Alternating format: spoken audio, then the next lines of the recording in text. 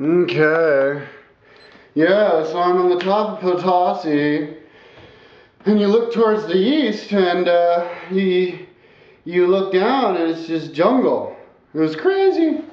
I mean, you can see from satellite photos, but I mean, you have 13,800 foot altiplano with this huge ass, deep ass lake right there, with this ancient alien civilization right south of that, with this crazy ass, huge ass megalopolis inside of this steep ass valley, surrounded by these two big ass mountains. Off in the distance you got this big ass volcano looking cone mountain. And then you look towards the north, directly towards the north, and you can see just almost as far as the eye can see this huge chain of almost 6,000 and 6,000 foot mountains that are totally snow-capped and jagged, just huge, huge, huge, and then boom, on the left you have the lake. But the wacky thing is, on the left, on the east, it's jungle. And it becomes jungle immediately. It goes down, all the way down to 2,000 feet to this town called Kopali or something like that. So anyways, yeah, we hiked back down. We went with 4 guys, 2 of the guys in our group with 2 guys, but they couldn't, 2 of the guys couldn't go from altitude somewhere other, and so just me and this other guy made it. But then we go back down, and somebody stole my camera, so all the photos I took didn't work. Maybe it was the guy, one of the guides, or one of the guys helping in the car or somebody, or maybe one of the guys I was with. I go back to La Paz and hang out for La Paz some more, and then I finally, and then like the guy I was with, though, this American guy, he's like, I'm gonna get me some something, something, like what he means by marijuana. I'm like, whoa, not me, I'm not gonna smoke none of that, but then I did. And then I got hooked again, I started buying bags, and then I'm back in the same state I was before, just only this time I'm smoking and staying high all the time. So I kind of started, and I don't think my brain was fully recovered because I only quit like a week or so beforehand, but so I'm back here like, again, compounded with the altitude. But I did manage to motivate enough energy one morning to ride up to the highest ski resort in the whole world. I rode my bicycle up there, you go up the valley, and then you go up to the Altiplano, and then you go up, and then it goes switch back up to this big hut ski chalet that on the side's kind of on a cliff. I mean, it's a beautiful setting, and from the chalet you can actually see La Paz, the city of La Paz. And then I hiked up the ski resort, and it's actually on a glacier, so it's I mean, the ski resort could be open all year round, but it wasn't open at that time. It's only open in the winter time. And this glacier, it shrinks like 60 feet a year. I mean, I'm interested to see how big it is now. I mean, it was big enough to ski, and the lift still took it up, and there was this one ski lift there. It would have been amazing to ski. And the ski resort was maybe 15,500 feet high or something, well past 5,000 meters. And then I hiked up to the top of where the lift was, and a little higher, where I could actually see where the road goes from La Paz up towards the east, over a valley, over the even higher than the Altiplano on the other side, and then dips down all the way into the jungle, where it's all jungle, 2,000 meter high, and then of course going down to sea level jungle, which you can see from the top of Potasi Mountain. Amazing. Jungle's like right next to the Altiplano. Intense. So then I rode my bike down.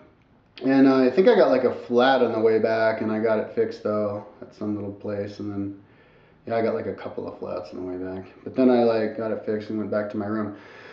And then I had problems. I was in La Paz for 2.5 months the whole time because I decided I wanted to do a bunch of mountain climbing. So I heard my mom mail me a bunch of backpacking stuff, which was stupid because I could have just bought it, like if not in La Paz, maybe somewhere in Chile or something, but. So I waited for that, and then when I climbed that mountain, see, I'm so high that I climbed the mountain, and it was this jacket that I got that day, a $300 like North Face jacket, down jacket, with like a Walkman and some other stuff that I just got, and I set my backpack down to unlock my bike because I had to go into the place to get like renew my visa because I'd already been in like Bolivia 3 months or something like this. I can't remember.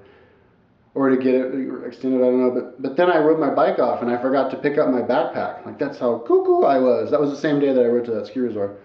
So I lost my jacket. I'm like, fuck, I want another jacket. Mommy, send me another jacket.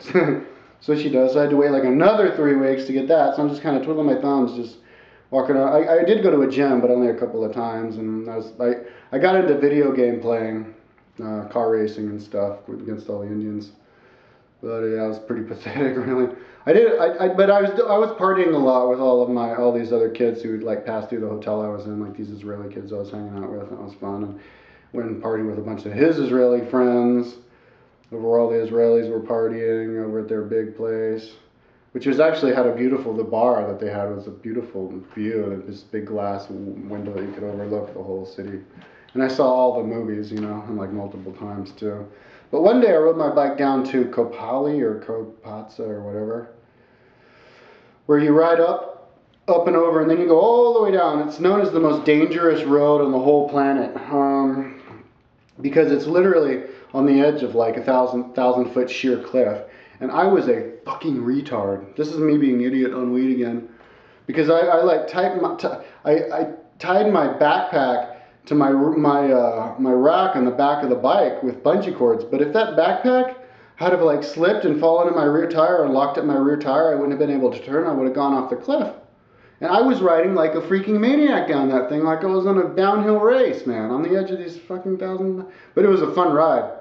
And it was sketchy because in the travelers world, if something interesting happens, all the travelers hear about it. And there's this one thing that all the travelers, especially Israel, you know how Israelis are, they all hang out with each other and their word gets around really fast. Israelis are funny, man. I was in Cuzco, and like the Israelis would do line dancing. They dance in line. It was like you're in a freaking musical movie.